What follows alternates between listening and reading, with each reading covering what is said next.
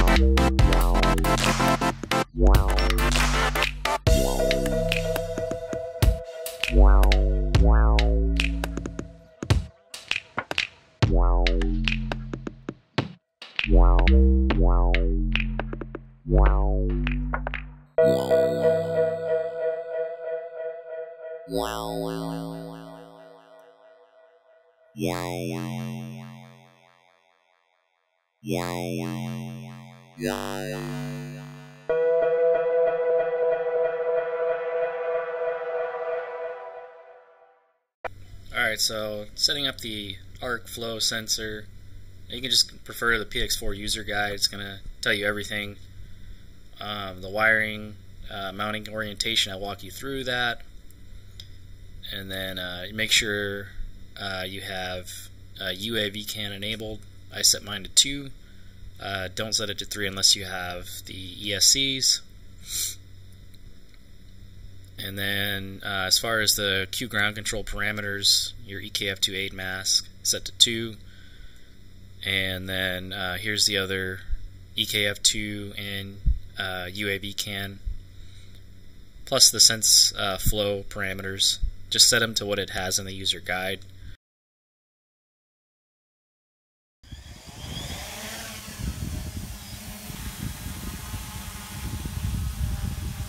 We got optical flow. I had some issues with EKF2 range. I had disabled it. So enabled it, and I've got a pretty stable hold right here. There's no calibration. Let's take it up higher. Look at that, isn't that beautiful?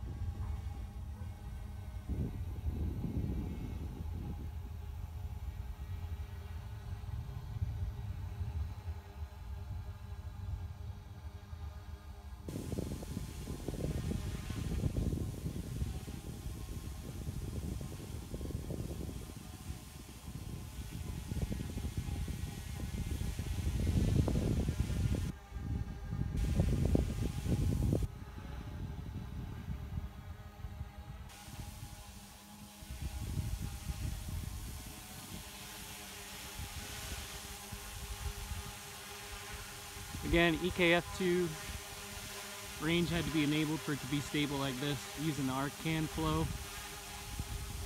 So we've been moving around a little bit. Now we're just in a hover, and you can tell there's great vertical stability. Optical flow does a good job of the horizontal position hold. There's no GPS enabled, it's just flow.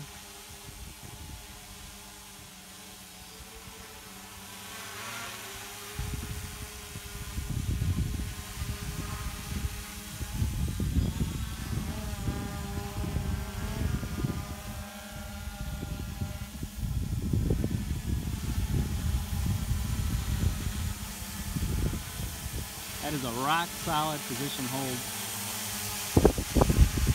Even got some wind here.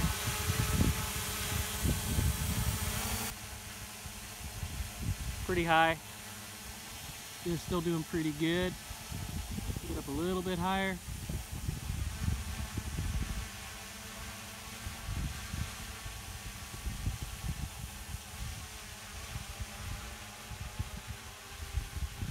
Let's take it out, bring it back in.